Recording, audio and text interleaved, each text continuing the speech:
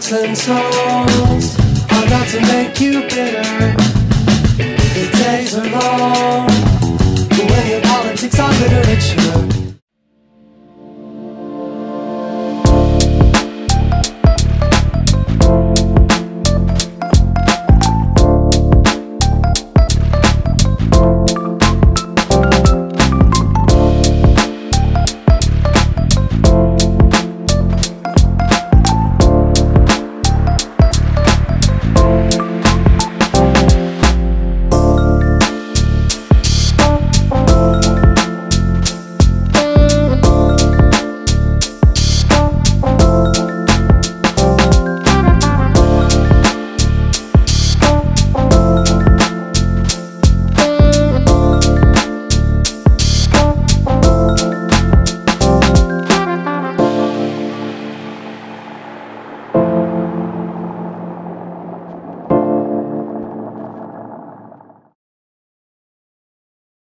Hello everybody and welcome to another one of these things. I hope you're all well. I was not expecting to be doing one of these so soon. I thought for sure I would be in my new studio doing the new episode, but not the case. Before I was able to even put everything away, I got an email from the folks at Dehancer with a sort of time-sensitive message they wanted me to get out to my viewers, which there aren't too many. Hopefully that'll grow, but they wanted me to communicate some information and also do this review on Dehancer Pro 6. Dehancer Pro 6 is the current stable version of the film emulation software that they are becoming quite famous for. They're a direct competitor to products like Film Convert, which you have like a lot of big studios that have used, but there are some notable YouTubers that have been jumping on the Dehancer thing, like Brandon Lee, Tom Dominy, whose stuff I really admire, his reviews on software. I bought all the Topaz stuff because of him, and which is enhancing software rather than dehancing software. And Victor LaForteza, who's, if you haven't checked out his stuff, it's got this really cool vintage look to it, and I was kind of wondering how he was getting that. Turns out that he's got Dehancer in the mix. That's what's helping him out. Anyway, so that's a little bit about what Dehancer is. Now, the reason that this review is sort of time sensitive, now, those of you who've been here before know I don't really do reviews. I'm not a reviewer, but I'll do my best to review the software. So the reason this is time sensitive is I only had a short period of time that the software they gave me would be active, that I would be able to test the software with and then do the review. So that's sort of one deadline. And then the other one is that the Dehancer people wanted me to communicate to all of you that Dehancer will be increasing in price starting January the 10th. It's going to go from $3.99 US to $4.49 US, so there will be a small price increase. If you'd like to jump on to buying Dehancer, if you're interested at all after watching this, you probably want to do that before the 10th. And if you want to save another 10%, you can use the discount code here or in the description below. It's my own discount code that the Dehancer people have provided me to give all of you. So you can get an additional 10% off. And of course, I get a little something out of that too to help grow the channel. And it is much appreciated. If you decide to buy, please save yourself 10% and help me out at the same time. Anyway, I've never done anything like this before, so it's kind of cool, and it's really neat to have a company like the Dehancer people to take interest in the channel, and I will not let that affect this review or any of the opinions I have of the software. For those of you who haven't been here before, I had a completely different intro at the beginning of the show, but that little thing with the camera at the beginning, that was an animation that I did. I'm actually a 3D animator in the real world. And I did that little intro in 3D and Blender.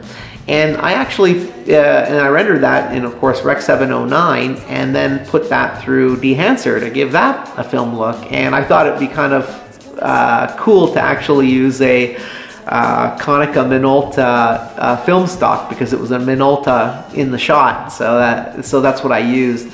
And as far as the print film, like, well, I mean, it's photographic film anyway, so it would be going to paper, but rather than add anything to it afterwards, I just left it the way it is. I'll explain that later when we go into the software. You know, some of the differences between the actual acquisition film, like the film that you shoot something on, and then what print film is. And then the skateboard stuff, I did all of that with Dehancer 6 Pro, and the intro was actually done with Dehancer 7 Beta, Dehancer Pro 7 Beta. Now, the reason I didn't do anything more with Dehancer Pro 7 was the beta is absolutely unstable. it was crashing my system constantly. I hardly was able to get through that intro because it just I kept having to save every 5 minutes because it would just crash on me, and I couldn't get further ahead any other way. And I'm sure, I mean, it's a beta, I'm not expecting it to be rock solid, but it also could have something to do with my own system. It doesn't necessarily mean that that should reflect badly on the Dehancer team, but the actual stable, you know, proper release version 6 is completely fine. Only crashed on me once, but I did put it through its paces to make it crash. So I'm not going to really hold that against them either, because I have had, you know, plugins crash when I've pushed them to their limit, and I tend to do that when I'm trying software out. But Dehancer 6 Pro, what you can get now, the retail version for OFX at least, is pretty solid. Anyway, let us move over to the desktop. I will show you how I took care of those skateboard clips, which I thought were pretty nice. Actually, the nice thing about this software is that was a bit heavy-handed, probably. Like, I mean, you can really see the grain in that footage. And the nice thing about this software is you can go as heavy as you want or as subtle as you want. So it's all within your control. And I'm going to talk a little bit about how things like grain are handled differently in Dehancer than maybe some other software. And anyway, before I blab on, let's get to the desktop. Hey there, and welcome to the webcam view. I had originally intended that this channel be a tutorial channel. Clearly that never materialized. Anyway, let's hop into Dehancer and I'll show you what dehancing is all about. Whoa, who's that scary looking guy? I'm clearly editing all this in order. I'm going to drag a clip here to use as an example. Now, if you're wondering where I'm dragging these in from, I've got another monitor going here beside me. I'm going to keep everything relegated to the one monitor so I don't have the entire interface up. That's going to make things a lot easier for you all to see without everything jammed onto one screen. I'm going to unlink these clips so I can kill the audio. This is David here getting ready to rail slide. Thank you for helping out, David. I'm going to jump over to the color page now. And so how I'd normally do this is I would add a node that I would do all my adjustments on. I'm shooting this in S-Log3 Cine, and of course when you're shooting in S-Log you want to do all your exposure changes and things like that prior to your color space transform. Otherwise it's kind of pointless shooting in log, to basically recover anything that you have to and so on. And then after that I would add a sharpen usually, because I've got my FX30 set up, so I haven't got any in-camera sharpening going on. I never use more than 0.47 here in the radius for my sharpening, so I've got the sharpening applied there. And then after that I would add my color space transform, and then once that was on I would go back here and then do my adjustments. About the color space transform. Now, Dehancer has color space transforms built into it. You can either use theirs or use your own. If you're going to use Dehancer, I would recommend using theirs because theirs are designed to work with the rest of the changes that you're going to be making. Let's throw Dehancer on here and drag it in. And so the way it starts us off is with the Rec 709. So what we're going to do here is we're going to choose the camera as the source, and then the vendor will be Sony, of course, and then the camera. Now this is going to be my first sort of criticism. So Dehancer, I hope you're listening. When I go to Cinemaline FX3, which is the closest thing I can find here color-wise, it would be nice to have one that says FX30. The problem comes when we go to this next part, where the closest thing I can find is S-Log Gamut 3 Cine. Now, I'm going to choose that, but the problem is that the base ISO on the FX30 when you're shooting in S-Log 3 is actually 800. So this doesn't really apply properly, I guess, to the FX30. Dehancer, include the FX30 in the profiles, and I'm sure you'll be including all kinds of new cameras as they come out. I would be a little bit leery maybe about making these exposure changes here, and I would just do them in my node here. You never know. Dehancer may be smart enough to take into account that you're shooting in log, and in the background it may be doing these changes before anything else. I don't know, but just to be safe, I would keep my changes here. The next thing here would be to choose our actual film profile. I'm going to change this to Vision 3500T, a very popular film stock in Hollywood. What these numbers mean, if you're curious, 500 is actually the speed of the film, and this letter afterwards, the T, means tungsten balanced, or balanced for indoors, which is fine even if you're using it for something that was shot outside. Normally the higher speed films are tungsten because you'd be requiring a higher speed film indoors, but you also need a higher speed film for things like sports and whatever. The ones with the lower ISO, which is essentially what this number is, would be the ones you're using outside, and those would be followed by a D for daylight rather than T for tungsten. Here you've got the control to push and pull, which is pretty cool because that sort of mimics the process that you'd use in a traditional film environment. Moving on, this is another the same sort of thing where you can change things in the developing process when you're developing actual film, and make any changes there. Compression and expansion, these actually go a long way to emulate film, because film normally retains highlights and things in the shadow quite well, and you're able to actually push film quite hard before you're losing highlights. You can compress things that are in the midtones, and while you're still maintaining stuff at the top and the bottom of your image. Here's a quick explanation of print. Now, the first film that we chose is our acquisition film, which is the cellulose that we're actually shooting with, the film that's actually in the camera. And this second one is usually the film that, for the purposes of distribution or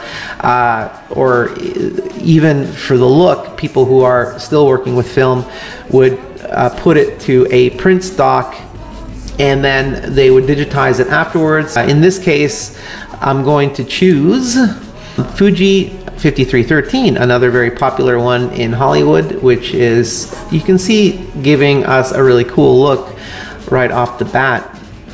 I'm going to wheel down a little bit here.